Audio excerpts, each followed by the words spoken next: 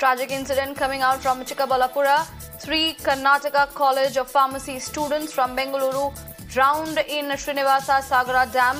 And this was happening during a photo shoot. They were busy taking their pictures near the waterfall when one girl slipped and fell in the deep water. Now the other 2 who were there, they rushed to save her, but they also drowned.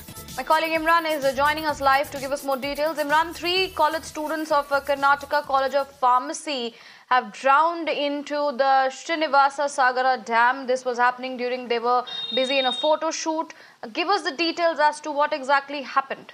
Well, the incident happened yesterday when the 6 college students from Karnataka Pharmacy College in Bengaluru had gone for a picnic, and when they were gone to the Srinivasa Dam, there's a particular waterfall and they wanted to get that waterfall as a background of their picture. While taking those pictures, 3 of them went near in the deep waters to take that waterfall as a background of the image. And one of the girl, Pooja, slipped and fell into the deep water. When Imran Pasha, another colleague of student of theirs, Radhika, tried to save her, and they also drowned because the water was pretty deep.